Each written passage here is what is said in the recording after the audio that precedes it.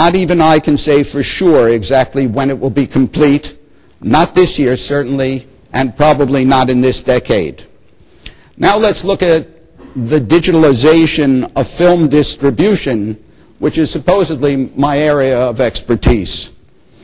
The home video industry developed in the 1980s, based initially on the use of 3 video cassette standards: VHS, Beta, and V2000, the latter being a proprietary standard developed by Philips.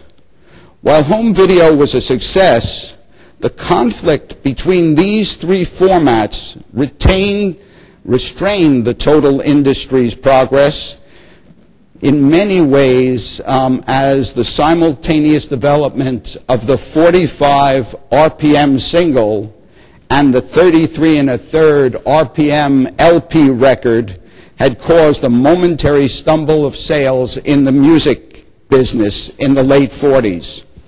Having triple standards didn't help anyone. But also in the 80s, the music industry was going through the introduction of compact disc, offering a digital standard that was superior and durable enough to convince most music lovers to replace their entire collections of vinyl records with polycarbonate CDs. For most of a decade, as this replacement cycle continued, the record industry derived record profits not based particularly on developing new talent, but primarily on reissuing releases of old material on compact disc. I believed that there was the potential to do the same for motion pictures, namely to release our libraries of thousands of films in a new medium and offer, with this new medium, a new business model. It had to be like the CD, relatively durable, truly mass producible. Remember, video cassettes had to be individually recorded in close to real time, randomly accessible like the CD, so no rewinding was necessary, and the video quality and audio quality had to be in conformance not with the current standards of broadcast television, but the newly adopted digital specifications created by the Federal Communications Commission and the EU for digital television, both with respect to video quality and audio quality.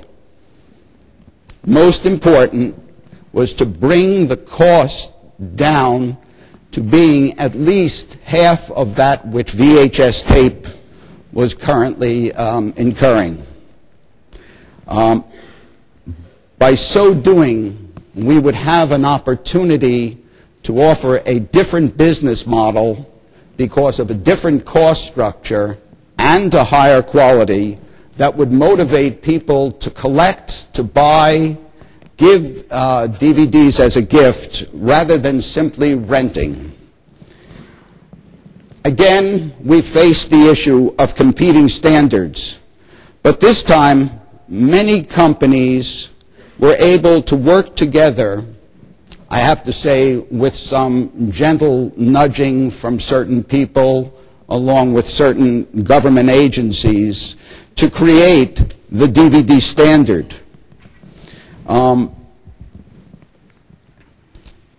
That consensus of a single standard shared by the media industry, the PC industry, and the consumer electronics industry brought DVD to be the first convergence product. It played both on a PC and a TV, and it embraced needed copy protection.